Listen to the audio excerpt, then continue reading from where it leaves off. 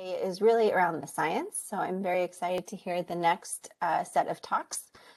For this session, we're going to have 4 15-minute talks. Again, the longer versions will be online if you're interested to watch them. And we will hold all the questions to the end. And if you have questions, please feel free to ask them as the speakers are talking. Throw them in the Q&A or the chat or the Slack channel. And we will wrap back around with any remaining time at the end. And for the speakers, I will turn off my video and try to turn it back on about 2 minutes at your 2-minute warning, so you can kind of see when you're running out. Okay, so for our first speaker, we are going to have Dr. Arteaga, who's going to talk about phytoplankton blooms and productivity inferred from BGC Argo bio-optical sensors. Thank you, Sarah. Yeah, okay. So my name is Lionel Arteaga. I'm a scientist at the cooperative agreement with USRA. And today I want to talk about some work that I did mostly during my time at Princeton under the SOCOM project, looking at understanding phytoplankton blooms and estimating marine primary production using the bio-optical information that we get from the BGC Argo floats. So the plan for today is to summarize 2 talks or 2 projects that share the common idea of trying to estimate phytoplankton division rates using the bio-optical information coming from the floats. The first study is a bloom study, and that was motivated by the analysis that Mike Berfeld has been doing using satellite observations, in particular space-based LiDAR. So here on the left, we have phytoplankton seasonal bloom dynamics for the South Polar Zone. In the bottom panel, in the blue line, we have the phytoplankton division rate, which is driven by the availability of nutrients and light. In the upper panel, for now, let's just focus on the black line, which is the net biomass accumulation rate of change. So whenever that black line is positive, that means that we have phytoplankton biomass accumulation. Whenever the black line is negative, we have biomass decline. And the main takeaway from that study is that there seems to be a seasonal decoupling between the phytoplankton division rate and the actual biomass accumulation rate, where the peak in the phytoplankton division rate is about 3 months later than the actual peak in the biomass accumulation rate. Particularly interesting is that at the moment of the division rate's peak, which is supposed to be the time of the year when we have the most combination of optimal nutrients and light, at that moment, we shift in the phase of the accumulation rate, where biomass stops accumulating and starts declining. And if you're thinking, or if you're used to thinking about drivers of the bloom, this might seem, and this actually was a bit of a puzzling result. And the way that it is understood is that we need to invoke top-down processes, loss processes, in order to understand the seasonal dynamics of the bloom. So it's not enough to just understand changes in the phytoplankton division rate. It's not enough to just understand changes in bottom-up drivers, such as the availability of nutrient and light. If we want to predict and understand things like bloom initiation, bloom termination, and possibly to project future changes in the seasonality of the bloom. The second project that I want to talk about is more directly focused on estimating vertically resolved primary production using the information coming from the floats. And here I just want to take the opportunity that the floats are giving us vertically resolved biomass profiles, which is something that is really hard for the satellites to do. And then with this type of, oh, it's just that I'm having connection problems. Hopefully you can still hear me well. Yeah, with the vertically resolved information, we can complement earlier productivity studies coming from satellites and develop a full dimensional view of productivity in the global ocean.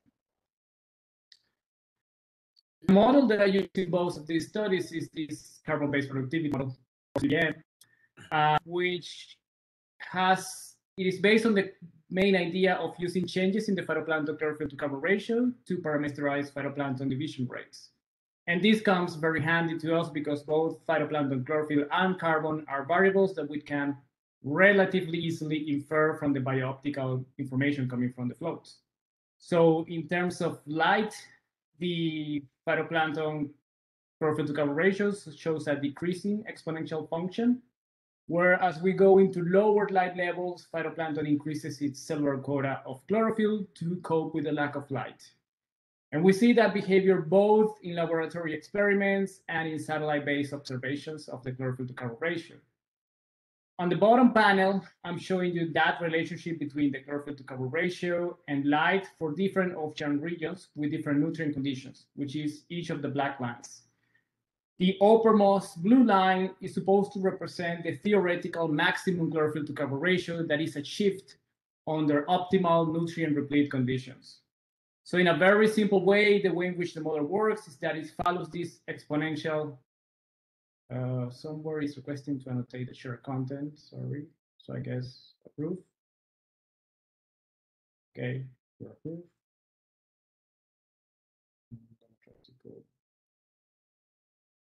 I'm not sure what it is. Can you all still see my slide? You're fine, Lionel. You're good. Okay, let's go. So I was saying that the main way in which the model works is that it follows this decreasing exponential function to tell you something about the relationship. Now I lost my cursor. Oh, now I can do this? I didn't set this, but it's actually pretty useful. So it follows the decreasing exponential function to tell you something about the light effect on the chlorophyll to cover ratio. And it follows this vertical distance between the theoretical maximum chlorophyll to cover ratio and each of the black lines to tell you something about the nutrient effect on the chlorophyll to cover ratio. So that is a very general way. For now, I cannot go through the slides. Let's see. Yeah, so that is in very simple terms the way in which the model works. I go into more details in the curated talk online. And also, if you want to know more about it, these are the two papers that you need to read. The one on the left deals with the general idea of developing the model and developing the idea of using changes in the chlorophyll to cover ratio to parameterize division rates. The one on the right is already trying to use surface information coming from the satellites to give us vertically resolved estimates of phytoplankton biomass and productivity and division rates. So in a way, what I have done is simplify the model on the right because I no longer have to worry about predicting the vertical structure of biomass because I get that information of the floats, from the floats. And all I need to worry about is that the parameterization of phytoplankton division rates and primary production is accurate enough and apply that to the data from the float. So the first science highlight is from this paper focused on seasonal modulation of phytoplankton biomass in the surface ocean, in the Southern Ocean. Here, I estimate the net biomass accumulation rate of change using the information coming directly from the floats. So the biomass information coming from the biooptical instruments on the floats. The phytoplankton division rate is modeled using the CBPM, biomass information coming from the floats, and surface irradiance information coming from satellites. And that is the one point where we're still dependent on satellite information because the second flows that I use do not have irradiance sensors. And then one can also estimate the loss rate as the difference between the accumulation rate and the phytoplankton division rate. So this is the main figure from that paper. I'm showing you seasonal bloom dynamics. On the left y-axis, we have the phytoplankton division rate, which is the red line. On the right y-axis, we have the net biomass rate of change or the accumulation rate, which is the blue line. Remember, whenever the blue line is positive, that means that we have biomass accumulation in the surface ocean. And whenever it is negative, that means that we have biomass decline. The main takeaway at first impression is that we still see that time lag between the peak in the phytoplankton division rate and the peak in the biomass accumulation rate of about 3 months, which is the same thing that we saw from the satellite record. There's a few other things that we can take away from this seasonal cycle. The first one is that there is some kind of inflection point at the beginning of the winter where the biomass starts to decline at a slower rate, even though division rates are still going down. So let's try to understand this a little bit better. We're following the blue line, which is in the negative. That means that we are losing phytoplankton biomass. At the beginning of winter, this blue line starts going up, but it's still in the negative. That means that we're still losing phytoplankton biomass, but at a slower rate. However, that happens where phytoplankton division rates or phytoplankton growth is still declining. So the only way we can understand that right now is following the dilution hypothesis, which says that during winter, we're experiencing a dilution of the upper phytoplankton community, or we have a deepening of the upper ocean mixed layer, which is causing a dilution of the phytoplankton community, reducing the encounter rate between phytoplankton and zooplankton, and therefore reducing the grazing pressure of zooplankton on phytoplankton. Then as we go into the summer, we have a re-stratification of the upper mixed layer, which brings back the recoupling between phytoplankton and zooplankton and increases the grazing pressure of zooplankton on phytoplankton. And that's how we can explain that at the moment of the year where we have the highest phytoplankton division rate, the highest phytoplankton growth, that's when we see a change or a shift in the phase of the biomass accumulation rate, as we saw in the satellite, and biomass stops accumulating and it starts declining. And then we go back into the dilution phase and we go back to the beginning of the cycle. And that is what has been called the dilution recoupling hypothesis. So these in situ observations using the bioptical information coming from the floats has allowed us to confirm some of the patterns that we saw in the satellite record and some of the hypotheses or ideas coming from the Mike Bernfeld's papers, saying that we need to take into account top-down processes, loss processes, in order to understand the seasonal evolution of the bloom. And it's not enough to just understand changes in bottom-up drivers, such as availability of nutrients and light. So that slide that I just showed is biased to the places where we have the highest float profile densities, and that is the subantarctic zone and the polar Antarctic zone. Here I'm showing you what happens at the two extremes. On the left, I'm showing you what happens for the floats located in the subtropical zone. So that is the more equatorwards zone of the float array, of the second float array. And here what we can see is a full decoupling between the phytoplankton division rate, the red line, and the biomass accumulation rate, the blue line, where we see that the actual biomass accumulation happens when we have the lowest phytoplankton division rate. So here we're invoking again this dilution recoupling hypothesis. The idea is during the winter months, which are not really winters because we are in the subtropics,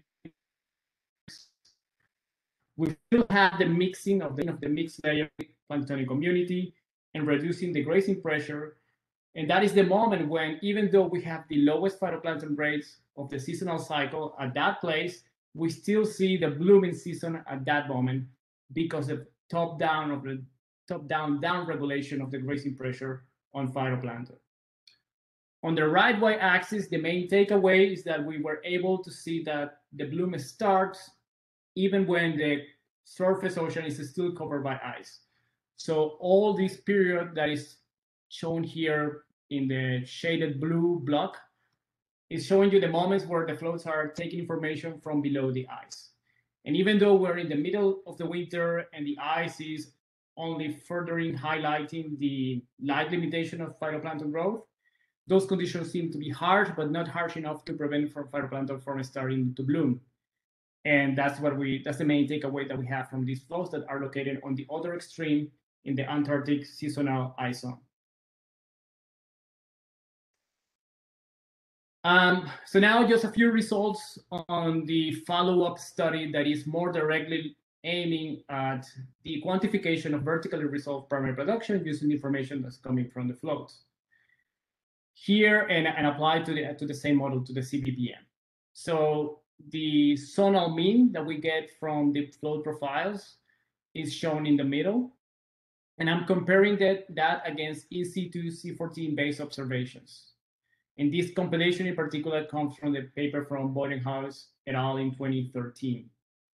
And we can see very clear similitudes between the in situ observations and the BGC flow data. Highest vertically resolved primary production seems to occur at high latitudes, the lowest primary productivity seems to occur in the subtropics. And the surface area where we have the highest productivity seems to be constrained to about the surface, the top 50 meters of the water column, both in the in situ observations and in the BGC float estimates. On the right, I'm showing you the difference between those two, specifically between float minus observations in milligrams of carbon per cubic meter per day. And you can see most of the difference are constrained between -6 and +6 milligrams of carbon per cubic meter per day, although some places do show a bit higher difference. We do have to keep in mind that these are not per measurements, so we wouldn't expect a perfect agreement between these historical compilation of in situ base C14 observations and the BGC float. So the idea is to be able to catch some of the large-scale spatial patterns as well as some of the seasonal patterns. So now that I have this vertically resolved information, I just wanted to see if there is something that I can learn from it. On the left, I'm showing you the vertically resolved nitrate concentration coming from the floats. You can see there's not really much agreement or correlation between that and just the productivity estimates coming from the floats. In the middle panel, I'm showing you vertically cumulative NPP. That is, if we start integrating net primary production from the surface ocean towards depth, how much of that productivity has occurred at any given depth. So the scale of this plot is between 0 and 100%. On the right, I'm showing you the vertical gradient in nitrates, whereas we go into more red colors, that means that the deep nitrate concentration is higher than the one on the surface.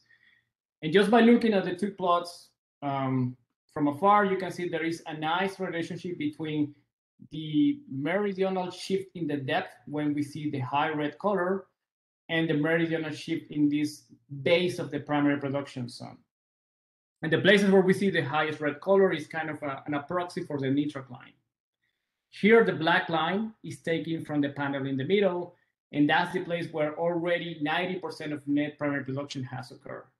And again, we see a nice correlation between the vertical meridional shift in the place where, let's call it the base of the productive layer is happening, and that's where we find the nitroc line. These are really interesting result because this is an emergent property of the model. The CBPM is not informed, at least in the version that I'm using right now, is not informed by any nutrient information or nutrient concentration coming from the floats. So this gives some validity at this idea of using changes in the chlorophyll to carbon ratio to parameterize phytoplankton division rates and to obtain net primary production estimates vertically resolved in the water column. And if you want to understand more of this idea of using the chlorophyll to show, is the curated talk. And I also have more information there of how in situ observations of C14 productivity compared with the float measurements. So now some conclusions for this short talk. We saw that there is a seasonal decoupling between phytoplankton division and accumulation rates. We saw that in the satellite record, and that was confirmed from the in situ based float observations.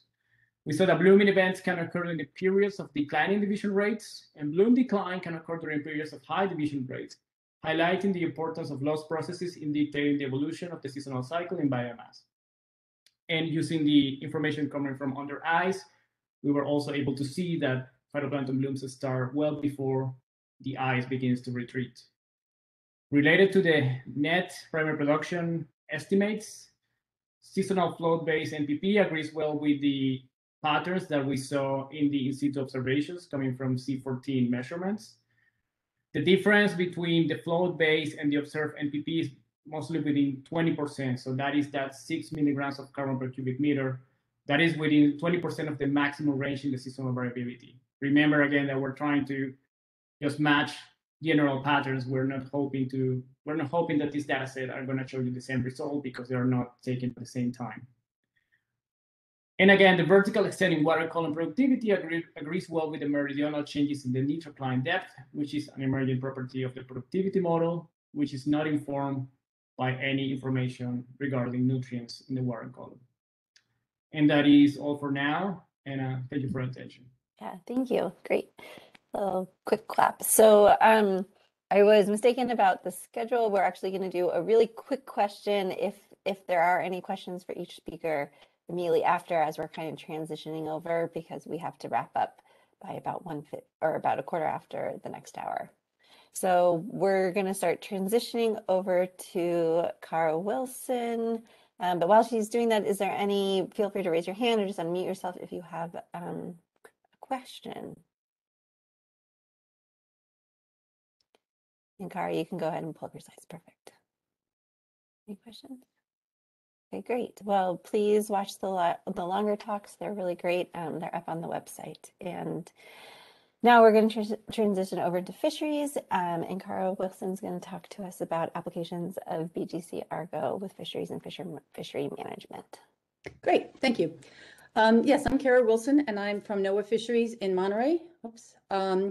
And today I'm going to talk about fisheries and fisheries management. And this is going to be a slightly different talk because it's not going to be so much on what's been done with BGC Argo data, but more the potential of what could be done with it. This is a combination. My co-authors on here are Alistair Habde, Takatoshi Kodama, Srinivas Kumar, Patrick Lahode, Mike Seki, and Charles Stock. And these people were all co-authors or all gave presentations in a session, a GO BGC workshop that was actually held last month. And on this next slide here, we see actually all of the talks that they gave. So in addition to the curated talk of this talk that's available, all of these talks are available on the workshop website for that, which is the URL is given down at the bottom here. So there's more information about all of these subjects. Excuse me, this is my curated talk and the timings are in here, which accidentally. Anyways, so all of these talks are available. I encourage you to look at them if you're more interested, but I'm going to give a summary of basically everything that was discussed in that session in today's talk. So I'm going to start with, what does fisheries mean? Outside of the fishing community, most people just think of fisheries and they think of people going out and catching fish. And the harvesting component is certainly a component of fisheries, but it's only one. There are multiple, sorry about this, it's going to be annoying. There are other aspects of fisheries, such as stock assessment, management, and conservation. Underlying all of this is research. We still have a lot of research that have to go into all of these different aspects. Another important aspect is that fisheries, the reason I have it in quotes here, is that it's more than just fish. When we say fisheries, we're talking about all living marine resources, or LMRs as we call them. So that includes marine mammals, sea turtles, invertebrates, and keeping in mind a lot of these things are things that are not commercially harvested. Fundamental to all aspects of fisheries is knowledge of the relevant habitat. We have to understand where these animals are living, and then we want the ability to forecast that into the future, whether that's short term for fishing or longer term for understanding how these species are going to change with climate change. So I'm going to talk about each of these aspects in turn. I'm going to start with talking about harvesting. Satellite data has been used a great deal to identify fishing grounds. What we're looking at here is an image of chlorophyll in the Pacific, and the cross marks overlaying on top of that show the distribution of the tuna purse seine fishery in the Pacific. And so what you can see is that there's a very strong correlation between where the fishers go to harvest tuna and where there's higher chlorophyll. But it's also important to keep in mind that satellite data only gives you the surface conditions. And clearly the fish live at depth. And so having subsurface information like we will get from BioArgo will give us a much better understanding of their habitat, of where the fish are and where the fish aren't. Particularly with oxygen, there's a lot of tuna species that are affected by hypoxia, which also occurs in this part of the Pacific. And so having the subsurface oxygen data will be really helpful in better understanding fisheries. So as I mentioned, satellite data has been used to identify fishing grounds, but most fishers don't have the skill set to consolidate satellite data or other sources of environmental data, such as that we'll be getting from the BGC Argo floats.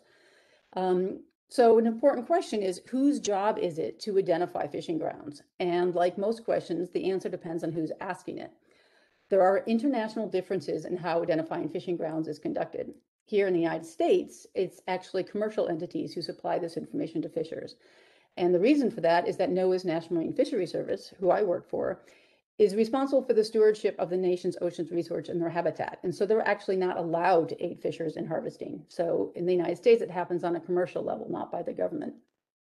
In contrast, in India, the Indian National Center for Ocean Information Services, which is sort of similar to NIMS in the United States, they do generate what they call potential fishing zone information that they generate from satellite data and that they distribute to its fishers.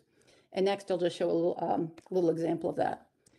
This is an example of the PFCs that Incoys makes and distributes to their fishers. And basically, they've taken that satellite data. You can see they've really consolidated it down. All of these little squiggles here on the map are basically areas that, that they suggest are good places to fish according to satellite data. They also consolidate this into distance from shore, direction that you would go from port. And because there's so many languages in India, they distribute this in a variety of different languages to their fishermen. Next, let's talk about stock assessment. And this slide is my little joke here. If you're not in the fishery community and you talk about stock assessment, people think you're talking about the stocks in Wall Street. Just to be clear, I'm not talking about the stocks in Wall Street. But just like stock assessment in fisheries, where we're talking about fish biomass, it's similar to what we want to do on what's done in the stock market, where basically we want to try to predict predict trends based on current conditions and past performance. So that's what stock assessment is about in a nutshell. This is an example of a fish stock assessment for the Atlantic herring, and what is showing is the spawning stock biomass. You can see almost 60-year record of it. You can see very large interannual variability in the biomass. Currently, the target population is below the target level where we'd like it. So it's basically an overfished species, and a rebuilding plan has been put in place. What's interesting about the current stock assessments, and NOAA Fisheries has about 300 or 400 of these stock assessments that they create every year, is that very little, if any, environmental data actually goes into these stock assessments. But we know that environmental data really drives fisheries. And a lot of the reason why we don't have this environmental data in these stock assessments is actually a lack of data. And so that's somewhere where the data from BioArgo could really come in useful. Next, I'm going to talk a little bit about management and conservation for fisheries. Note the little Argo floats on this artist panel here. So as I just mentioned, with a traditional stock assessment, it doesn't generally take into account the environment. But we know that not only does the environment play a role, but there's a lot of other factors that come into effect for looking at one species of biomass. There can be prey-predator relationships, there's environmental impacts.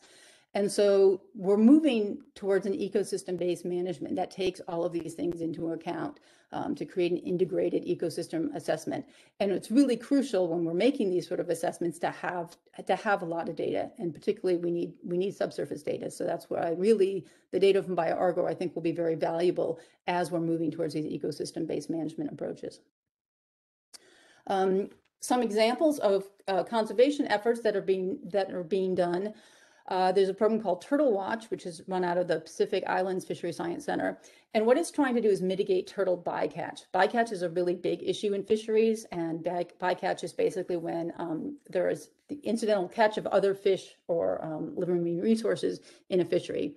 And in the Pacific, there is a lot of the fisheries out here are shut down if they catch too many turtles in their when they're catching fish.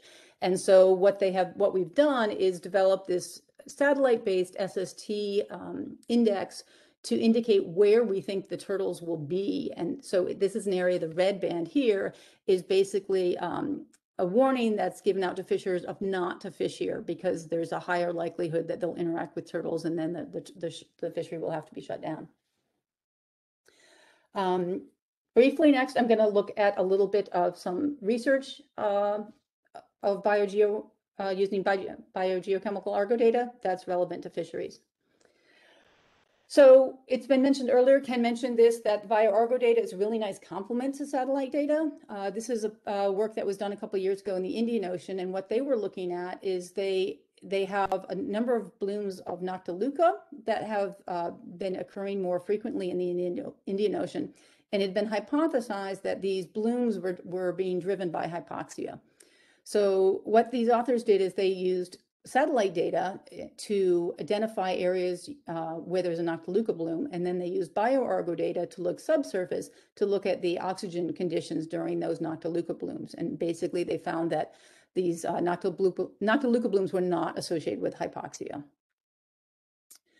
One of the things we can get from bioargo data is subsurface chlorophyll maximum, which is really neat. We all know we have great images of satellite data, of satellite chlorophyll data, but we can't see the chlorophyll maximum. So this is a paper looking at the subsurface chlorophyll maximum in a number of different oligotrophic environments and looking at the seasonal distribution of it. Some of the work that I've been doing is looking at blooms, chlorophyll blooms that develop in the summertime in the North Pacific. You can see the area where they developed right down here, that circled area. The image here is showing a bloom from a couple of years ago. That these pretty large, dramatic blooms that develop. We don't really know why. We're pretty sure that there's subsurface injections of nutrients, but there's really been never any direct evidence of that. So once I discovered that there was bioargo data, it's important for me to note here that I have not been involved at all in any of the, the programs or the sensors. I'm just a user who stumbled across this data and thought it was pretty cool and exciting and started working with it. So I'm one of those users that Ken hopes we get a lot more of. People do find the data and find it useful. But anyways, I was interested to see if we could find any of these subsurface nitrate injections that would lead to a chlorophyll bloom. And using the data from some of the floats around Hawaii, I found this nitrate injection here. This is nitrate, and you can see there's like this 2-month-long injection. And then the maps we're seeing here on the right are basically right above this injection a few weeks later. Anyway, you can see a chlorophyll bloom did indeed develop around these injections. The red floats, the red points here are basically the location of the nitrogen injection that we're seeing over here on the left. So then just lastly, this, a version of this has been shown before. This is showing the float array now. Only about 10% of these floats now have the biogeochemical floats. When this number increases, hopefully we'll have more. We'll be able to have more global views of projects like this. The ones that I've showed were all really sort of regional projects. We really haven't been able to have kind of a global view because our sparsity of the floats at the moment is too sparse. This is just making that point with oxygen. This is showing the number of observations in the World Ocean Atlas of profiles of, so not bioorgo floats. The red and the yellow, since this is a log scale, is showing basically areas where there's less than 10 profiles ever, and there's a lot of areas where there's none. So the data from biogeoargo will hopefully radically change this map in the coming years, which is very exciting. So shortly, from just to wrap up, from my take-home messages, fisheries management involves characterizing habitat and trying to forecast it into the future. And it's really crucial to have oceanographic measurements and to be able to do this. Currently, subsurface information is sparse or lacking, particularly for biological and chemical observations. And the data from the BGC Argo floats will provide key ecosystem measurements that cannot be obtained from satellites, such as oxygen, nitrate, and pH. So thank you. I want to thank the organizers for inviting me to give this talk. I encourage you to watch the curated talk, and more importantly, I encourage you to go out there and get your hands on some of this data and have fun with it. Great, thank you. Okay, so we have time for one quick question, I think, as we're turning over. Cara, if you want to stop sharing your screen. Yep. And next up is Seth Bushinsky, if you want to go ahead and start sharing. Are there any questions? Don't be shy. Everyone's shy. Cara, I have one question for you. So you said that this, 10% that we're at right now is not enough. We're kind of targeting more like 30% of the Argo array will be carrying the biogeochemical sensors. As a fisheries specialist, what do you think about that number?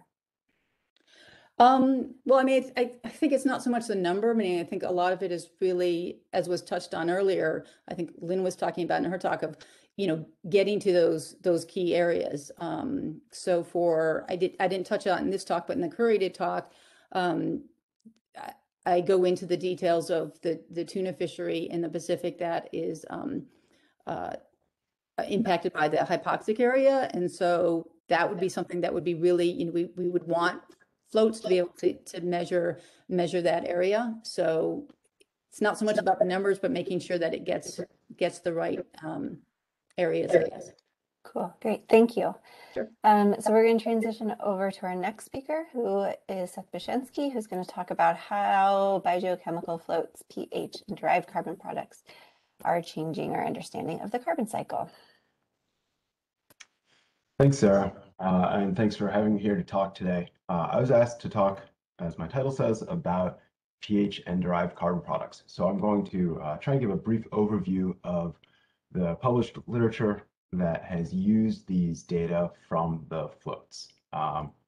Thankfully, we've had a lot of background about the float technology and whatnot, so I can skip all that, although feel free to take a look at the longer talk online. So I'm focusing today on the Southern Ocean carbon cycle because that's where most of the work has been done, thanks to SOCOM and the deployed floats here. So when we think about the Southern Ocean carbon cycle and the air-to-sea fluxes, I'd like to use this nice diagram from Gruber et al. 2019 that shows our contemporary CO2 flux as a combination of anthropogenic and natural carbon cycles. And so on the left-hand side here, we have the anthropogenic CO2, which is really just the large-scale anthropogenic increase in atmospheric CO2 that's overlaid on top of everything. And so overall, that tends to push carbon into the ocean. And that is on top of this natural carbon cycle that is comprised of subtropical water moving south and cooling. It also has a lot of biological production occurring, and they both draw down the PCO2 and cause uptake of carbon into the ocean. That's balanced by this upwelled signature from deep waters that is reaching the surface. It's enriched in old carbon from respired organic matter, and so that outgassing. Those two combine to give us a roughly balanced natural flux, and so most of our contemporary carbon uptake up around 1 petagram of carbon per year is this anthropogenic signal. And overall, we think we know the anthropogenic carbon cycle better based on interior carbon measurements, and so this natural flux is less certain. Now, this is really based on surface CO2 data. So the SOCAT project compiles all of the thousands and thousands of hours of hard work from shipboard underway measurements.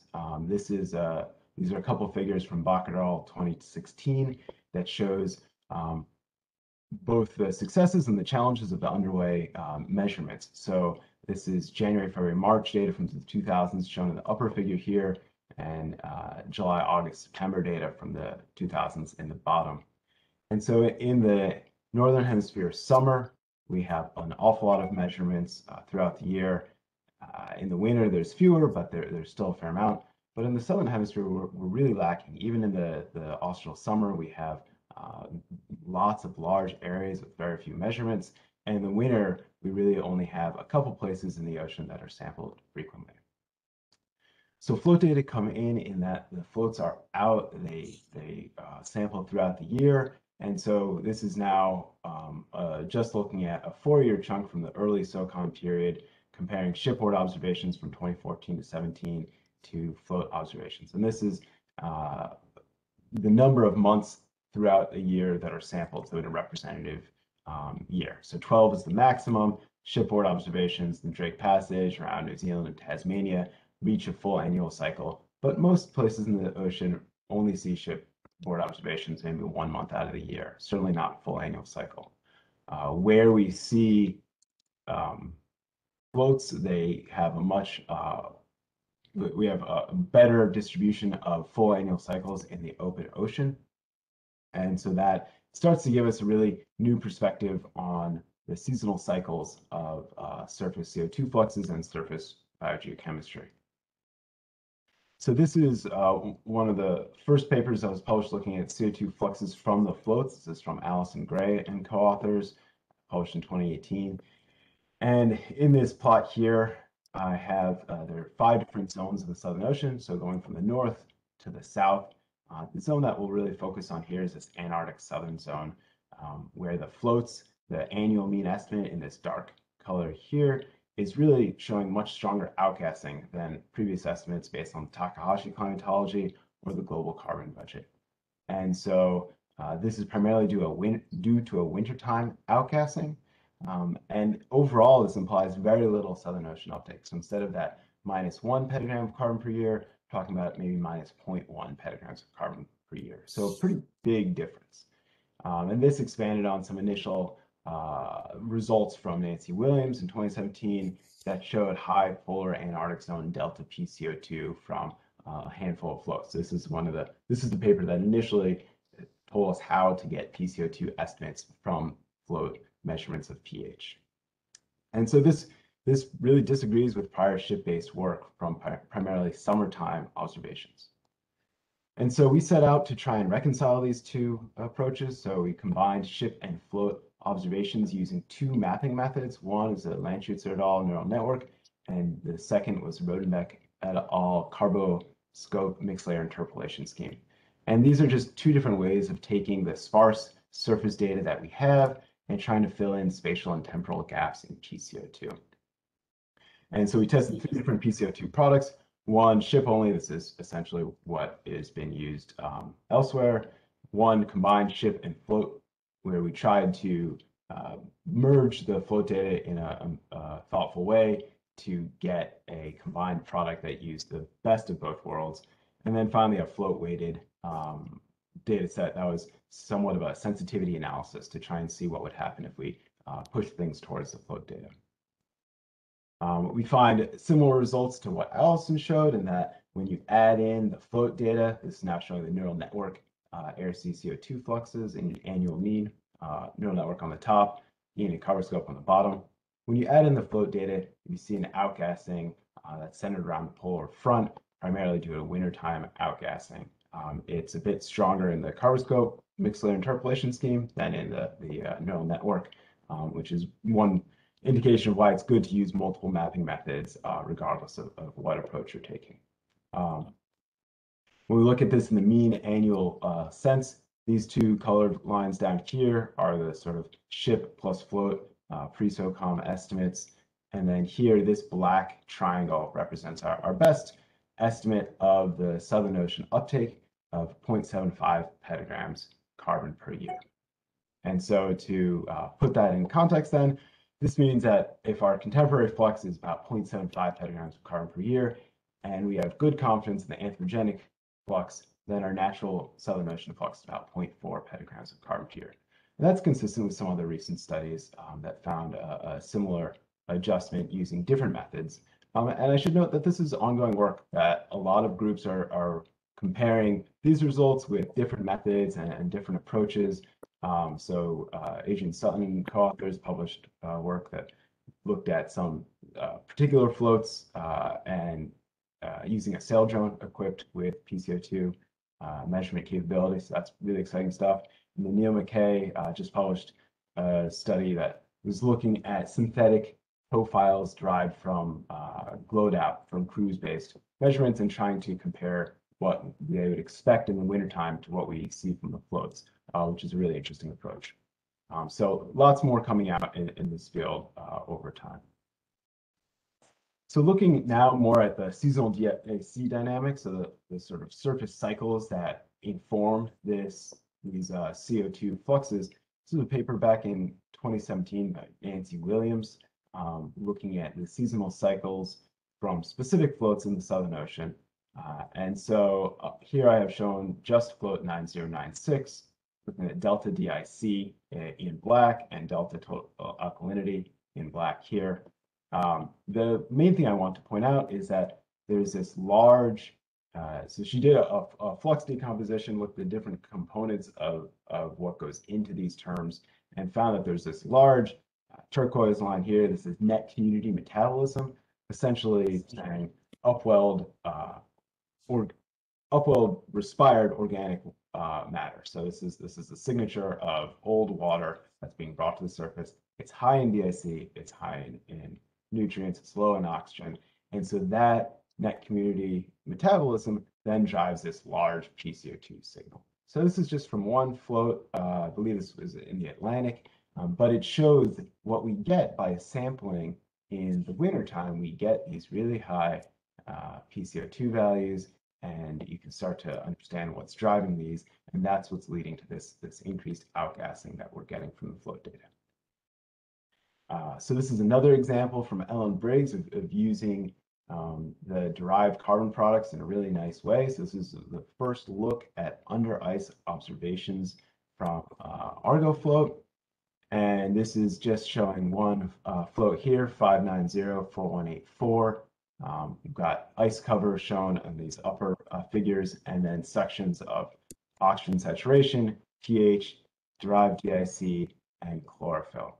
And so the nice thing that you can see from these floats for the first time is under ice, we have this oxygen drawdown. These are our water column inventories. So oxygen drawdown, DIC return. This is evidence of respiration under ice. And then as soon as the ice melts, or pay close attention to Lionel's talk and figures, a little bit before the ice starts melting, you have this increase in oxygen and a nice decrease in DIC showing production. So this starts to illustrate some of the potential and the value of these data, and really we're just scratching the surface. You've heard some about the uncertainties before. I do just want to make the point that this is an active research field. These PCO2 values are estimates, they're not measurements, and there's a lot that goes into it. So this is a really nice diagram from Nancy Williams' 2017 paper showing all of the different uncertainties that go into the PCO2 of seawater. And I cut it out of this short talk here, but we are doing the surface comparisons between PCO2 and floats, and it really, everything looks good. So I'm not saying we have evidence of obvious biases, but you use these data with caution, make sure you understand what the uncertainties are and how they relate to your specific question. And overall, I think these are just really exciting times because we're adding so much more observational capability, and we can start to ask questions that we really couldn't ask before. So this is a time and space sampling diagram from a short review paper that I wrote with Yui Takeshita and Nancy Williams a few years ago, where we looked at what new observational capability was being added by autonomous platforms. And so this is just a nice way of demonstrating. We've got time on the y-axis, space on the x-axis. Both of these are approximately log scales. And these red boxes highlight really what we could see prior to float data. So we have decadal hydrographic surveys, volunteer observing ships. Both of them get these large scale, both in time and space questions. But now that we are adding autonomous capability and specifically profiling floats in this black box here with these plus symbols representing new observational capability, we're expanding down. We have a lot smaller, finer scale observational capability to look at different questions. We're able to extend our analyses down into higher frequency variability and start to look at climate impacts, that sort of thing. And so we're able to answer different questions, not just these long-term changes, but smaller scale, short-term changes, and add nuanced understanding to the long-term changes as well. Just to try and recap, so this is I like this diagram from Morrison et al. 2015, illustrating just how complex the Southern Ocean is. You have upwelling of deep water, some of that goes into mode water formation, some of that goes into deep water formation. You have a lot of fronts and intersection of different water masses. And so I covered some of what has been found in terms of air-sea CO2 fluxes and some of the seasonal cycles that are found here. These are papers that have used a lot of information about the seasonal cycles. In my longer talk, I talked a little about Fay et al. 2018. I didn't have a chance here. And then also getting into biogeochemical responses to physics. Issa Rosso had a paper in 2020 that in part looked at that. And I only focused on published work for this talk, but there's just a ton of really interesting, really nice work coming out. If you're at the SOCOM annual meeting, you got a preview of a lot of that. So we're going to see some great stuff coming out, not just in terms of these large scale fluxes and cycles, but really what's driving, what are the mechanisms. And then in considering how to link the different regional variability and especially coastal and open ocean, UE's got some nice pH measurements on gliders going. And like I said, there's PCO2 on surface vehicles. So thanks for listening. Other people were discussing it, so I didn't go into any of the measuring and correcting and validating pH or uncertainties, but there's a whole lot of great work there. Thanks to the funding agencies who funded all of these different projects. SOCAT for all of the shipboard work, which, you know, these float data are great. They add to what we have, but they're not going to replace the shipboard data that we need, and that underpins everything here. And thanks to SOCOM for the pilot, and GO BGC for inviting me here today. Great. Thank you, Seth. That was a great overview of some really interesting work. While we're switching over, next up is Matt Mazloff. If you want to pull up your slides, we have time for one quick question. Does anybody have a question for Seth?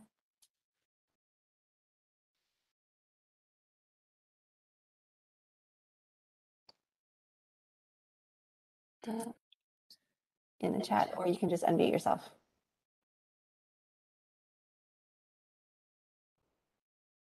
Hey, Sarah, Okay.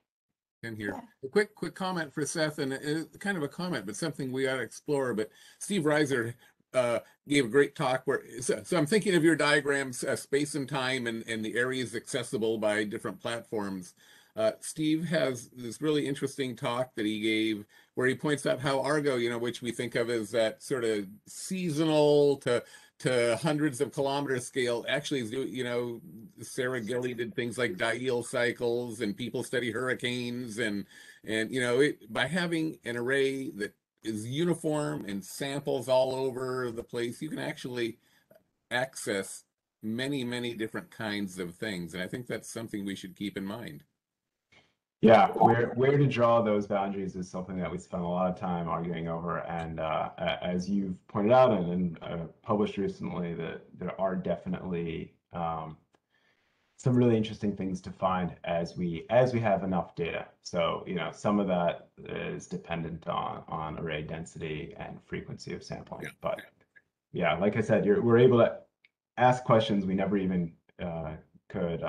We're able to answer questions we never could even ask before. So yeah. The interesting stuff. Threatens group have a nice paper out looking at floats, BGC floats and eddies, and the enhancement of properties just because floats randomly sample eddies, and pretty soon, if you have enough data, you start to talk about the statistics of profiles in eddies versus not, and cyclonic and anticyclonic. So anyway, just, you know, yeah, encouraging people to think outside that square box you have.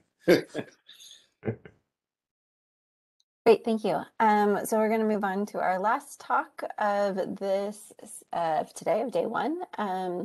Matt Mazloff is going to talk to us about GO BGC for modeling and assimilation. Thank you, Sarah. My name is Matt Mazloff. I'm going to talk about GO BGC and modeling.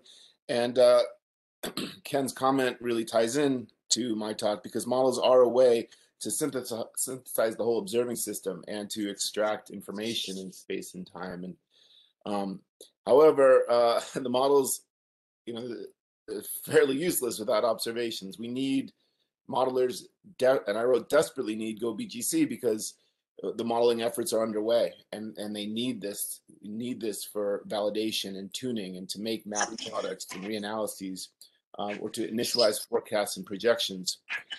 Modeling efforts, you know, model is a hypothesis of what the ocean state is and how the ocean state evolves, and you can only test your hypothesis with data. And so GO BGC provides that data. And when we find that we can't bring a model into consistency with that data, then we know there's something about the system we need to learn, we need to further understand, and that's where the science can come in. I have a longer version of this, as the other people do. I will go really quick because I know we're late. But so physical reanalyses ocean physical reanalyses are underway. There's many of them, and they have really become skillful in the last few years, thanks to core Argo providing observations, and thanks to figuring out how to use them. So here's a recent paper from Carden et al. Showing that several physical ocean reanalyses are have uncertainties or misfits to data within a degree Celsius. Well, likewise, there are many BGC modeling and forecasting efforts underway. And here's a table from Fennell et al. That describes many of these efforts. And these are international efforts. As Cara mentioned, there was a workshop a few weeks ago or last month, about GO BGC. And there were some talks there talking about how important Argo has been to the efforts, and anticipating how important BGC Argo will be, and saying that they're already using BGC Argo in these centers to help tune and for assimilation. This is an example from the Copernicus Marine Service presentation by PRFs, saying that they are doing BGC forecasting and they are providing these products, and they need the data. It's the main source of in situ observations for their reanalysis and their forecasts. I like this slide. This was also from that workshop. It was by Jim Piero Coserini, showing how their forecast skill on day one improves when you add data. More data leads to better forecast because more data lets you initialize your forecast closer to the true ocean. And it's not just Europe. Here's efforts going on tuning BGC models with data, and out of Jamstech, efforts from NASA ECHO going quick. But yeah, there's great presentations there. So check out some of what's going on in a lot of these modeling centers. There's been a lot of talk about potential predictability. We want to be able to forecast the ocean. We want to know what's happening. And these models have shown that there may be strong and long predictability of many biogeochemical properties. Here's a paper by Kromhart, Frolicker, talking about potential predictability. But the caveat, as stated in the Frolicker paper, is that they're assuming that they have a perfect model, and they're assuming that they have nearly perfect initial conditions. And we know we don't have perfect models, and we know we don't have nearly perfect initial conditions. But with enough data, we can improve our models, and we can get nearly perfect models. We can figure out where we're going wrong, and with observations, we can get those initial conditions. We can use this data assimilation to get the initial conditions. However, yeah, without GO BGC, there will be no improvement. So it's exciting that this is happening. Now, people are starting to put BGC models in with their physical models and their physical assimilation. And here's a paper by Park et al. in 2018 that they showed that they were doing worse. We were less consistent with the BGC data in the tropics when they did physical data assimilation.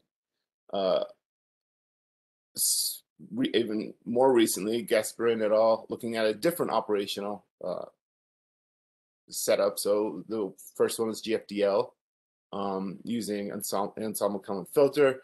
This one is the one on the right is the Mercator Ocean Operational 3D VAR system. They also found the same thing, that they were doing worse with their nitrate property distribution compared to data when they assimilated physics. So why is that? Well, when we do data assimilation, we're looking at our background guess, our first guess, and we're comparing that to the data, and we're mapping those misfits back to the solution. So we're finding a solution that's more consistent with the data. How you do that mapping depends on your method, whether it's objective mapping or 3D VAR, where you're using statistical inferences, or ensemble common filter, where you're projecting through models, solutions, or 4D VAR, or machine learning. Whatever you're using to do this mapping, you have to project the model data misfit, your background data misfit, onto your model solution. When you hear that physical assimilation is hurting biogeochemistry properties or vice versa, this means that we're doing something wrong. It's not that the ocean is wrong. It's not like the measurements are wrong. We're mapping them wrong, and it's an opportunity to improve our data assimilation. And what's really powerful is when you hear that they're simulating temperature and salinity, and it's making the fit to nitrate wrong, that often means you're not assimilating temperature and salinity correctly, and you can improve the physical reanalyses and the physical forecasts by assimilating biogeochemistry. It also could be that you just aren't underestimating or overestimating the uncertainty in the data or the model, and that also is useful. I mean, this is, when you look at this, it just means there's great opportunity for method and model development. So GO BGC is going to tell us, well, we put in BGC, we did worse here, and I picked on those two operational centers, but I mean, I've done this myself. This happens commonly. BGC shows where you have, say, unphysical upwelling, and that's going to give you also unphysical upper ocean heat content, and you're going to have worse just physical forecasts. And the reason why it's so powerful is because it has different gradients than the physical variables. It has often stronger gradients, and so this is a line, a GO ship line along 150 West in the tropics, showing the temperature, salinity, oxygen, and carbon. And what you'll really notice is the dynamic range in oxygen is huge. We have values of 250 at the surface.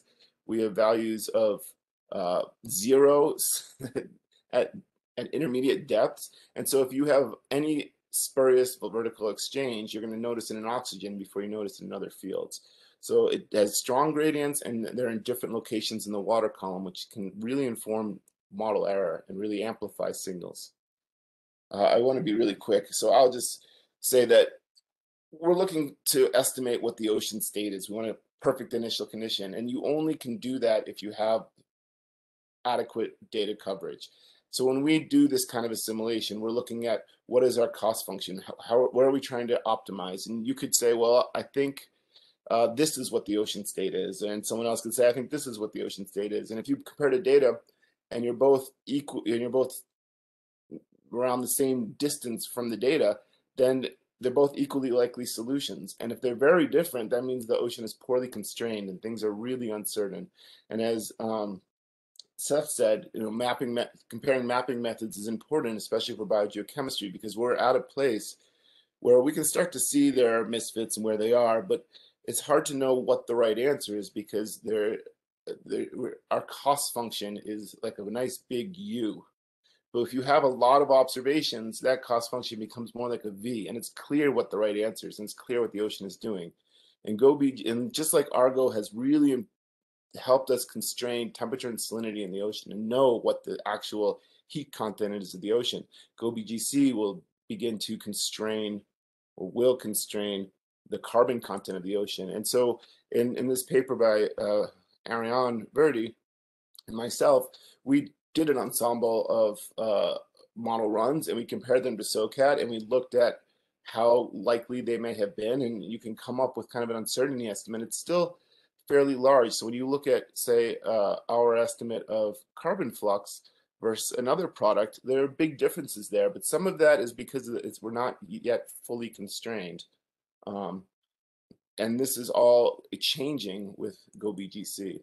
So to conclude, and I'm sorry that we're now 3 minutes over time, but modeling efforts really need GO BGC because it's going to allow us to improve all aspects of our modeling endeavors. And yeah, and it'll allow us to validate and tune our models, make more accurate map products, understand what the uncertainty is of these products, and be able to initialize forecasts and make projections for societal benefits. Thanks. Great, thank you, Matt. Any questions from the audience? Go ahead and unmute yourself or throw a question in the chat.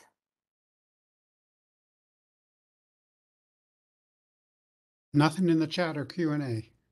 Great. I guess, Matt, I have one question. You got to talk a bunch about what the data will do for models. Can you say anything about what models could do for our observing system and how to plan where to put these floats? Yeah, so in the longer talk, I do talk about Aussies and the value that they can show. They can tell you where to help. They can help design where to put the floats. They can show you how much impact they will have. I think the most exciting aspect, and I don't know how well the models are now enough to have this capability, but the most exciting aspect to me is that I really emphasize that we need to hold the models accountable to the data. But we can also compare, as the models get more skillful, we can hold the data accountable to the models, and we can look, well, how far we can come up with uncertainty estimates of our model, and we can look how far the data is from the model, and we can use that to help semi-automate QC or to help inform float health. So I think it can be used for design, where to put the floats, and with effort, it can be used in the QC process. Okay, thank you. Ken, go ahead. Yeah, a quick question. So having more data, it seems clear, you know, BGC, Argo is clearly important, but how important is it that the model skill be good? So if the model has significant biases and I put more data into it, do I still benefit or do I just create biases? Well, it depends. Yeah, that's a good question, but I think really we don't want to ever, as you know, everything here is a moving target, and you know, like your sensors are as well. We don't want to stop developing the model, and so yes, you put the data in. You see that you're always drifting away from the data in one direction. You don't just sit there and say, oh, well, my forecast is going to be bad. You try to figure out what missing physics in your model is driving in that one direction. And so with enough data, you can correct your models rapidly because you can see these drifts exactly where they're beginning and where they're starting. When you don't have much data, you may not notice the causal mechanism of the model drift. So I think that we need the data to correct the model drift, and then the forecast skill will come from both the improved model and improved initial condition estimate. Great. Thank you. Very helpful. Great. There are questions in the Q&A as well as in the chat now.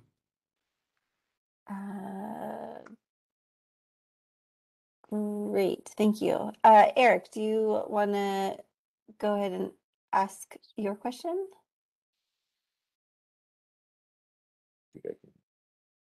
Is this about improving BGC parameterizations? Is this the question? I'm sorry. Modeling, my mute keeps turning off. GO BGC modeling can help us focus where to focus our efforts on measurement and certainty analysis. In other words, prioritizing which measurements uncertainty analysis is most important. And I was just curious if the speaker had any perspectives on that or opinions.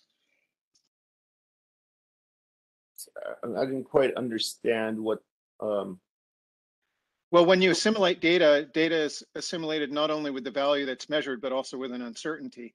And we previously discussed today that those uncertainties weren't well known. So in other words, then you have an effort to determine those uncertainties, and then you want to prioritize that effort. And I'm thinking that modeling, the gain matrices, et cetera, can help us do that prioritizing. Yeah, it can. Yes, looking at the misfit, I think a lot of the information, the exciting part is not looking at how well you fit the data, but looking at the misfits and looking at the misfit structure. And that is going to be, that misfit structure is a combination of the data uncertainty and the model uncertainty. And we have to understand both. We need to work together to isolate them and then, try to improve how our estimates of the uncertainty and reduce the uncertainties and understand the structure of it. And then there's another one. Oh, go ahead. I was just curious if you had a particular biogeochemical variable that bugs you with respect to uncertainty, like it's just, we needed to give you better uncertainty estimates. What's your favorite? Well, I guess it's kind of a loaded question because obviously I'm going to go with the optics. The optics are something that I think we don't have a good operator for it. So what we'd like to do is bring the model as close to the data as possible, but we're at a level where lots of people are working with the optical data, and the optical data is incredibly powerful because there's so much of it, thanks to satellites, and it's such a great product. But we need to understand the uncertainty structure of it, and it's and it also it doesn't have a Gaussian distribution. Right? We often assume it's a long normal distribution. So it's just a different operator, different kind of measurement it doesn't bug me, what bugs me is that there's so much opportunity there that we're not taking great advantage of. And it's kind of similar to things like ocean color as well, or I mean, I'm sorry, ocean sea surface temperature. Sea surface temperature is something that there's a ton of the data. It's very powerful, but it's hard to know exactly how to model what the satellites are seeing and how to bring them into consistency. So I think when it comes to something like the GO BGC, the uncertainty structure in the oxygen or the nitrate or the pH is more straightforward to put into the assimilation and to use those data. But the optical data, I feel like, is something that we need to really prioritize maximizing its utility, and that we're not using it to its fullest potential. Great. Matt, I think you were about to touch on this last question. Do you want to maybe hit that in 60 seconds or less, and then okay, 60 seconds or less. You can, yes, obviously parameter estimation and is something that's really important. We talk about sources of model error. It's often the parameters, and how do we estimate those parameters? If you have, the ocean has a lot of degrees of freedom. You can reduce those degrees of freedom and make the problem tractable through parameterizations, and there'll still be coefficients in those parameterizations. And then you can use the data to try to determine those. So through data assimilation and combining GO BGC with parameterizations, I think there's a lot of potential to understand what the parameter coefficients may be, and then through that to understand how that relates to other things in the ocean, like mixing, or just learn about the physics of the ocean and learning about these parameterizations. Great, thank you. So I want to remind everyone to go watch the long versions of the talk, and also to remind everyone that the discussion doesn't have to end here. We have 2 more days of workshop, and also that's what the Slack channel was kind of designed for, so that you can post your questions to the speakers when you think about them later this evening or tomorrow or next week. And we can get back to you about those. And so with that, I want to thank all the speakers again. People can come on the camera again, and we can just say thank you. That was a really great set of talks.